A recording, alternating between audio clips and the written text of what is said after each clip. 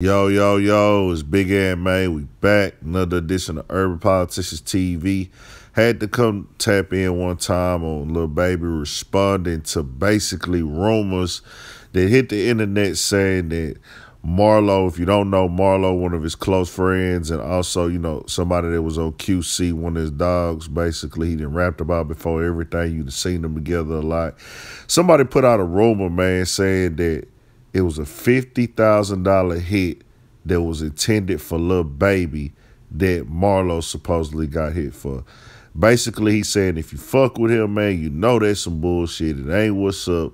He said fake news, and he put this late last night, which was around like 12 p.m. H-Town Central Time, you know what I'm saying? So a different time in Atlanta. I don't know exactly what time that was, but he responded to it late last night saying that's some fake news, man.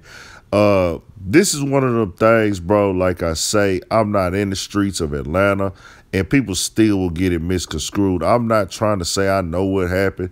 I just will report the stuff, but you got some people that sit on the internet, man, and try to solve crimes from their phone.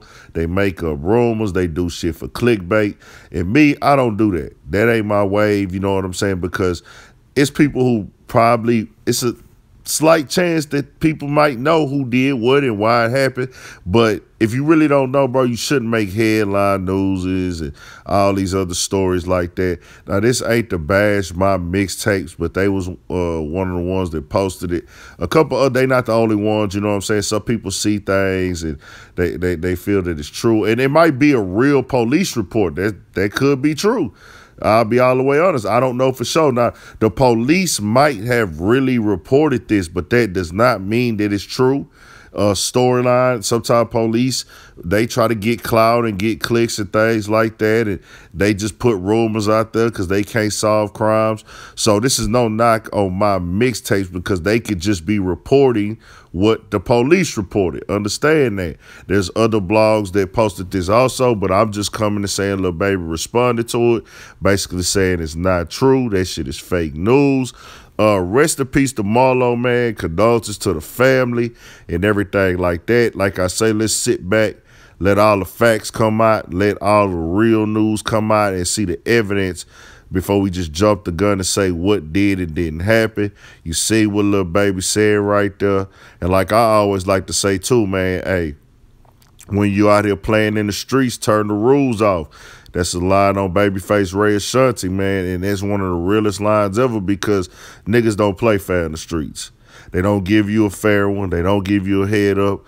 If you ever see Goodfellas, man, when Ray Liotta say, in the mob, man, when they come to kill you, it's not like they come, they tell you it's coming, He said they come to you as your friend. Niggas gonna come to you like, hey, man, we fuck with you. Everything is peachy cream. It's a normal day. And then that's the same motherfucker that's going to pull a gun out. The streets is real cutthroat. So, once again, condolences to the whole, QC family, the PFK family with Marlo and everything like that, man. And, the whole Atlanta that was affected, the loved ones, the ones who dealt with them closely day to day. Also, condolences to the kids, man. That he was a father. That's a tough situation, man. So subscribe to the channel, Urban Politician TV, man. 1,000. Tell me what y'all think about this in the comment section.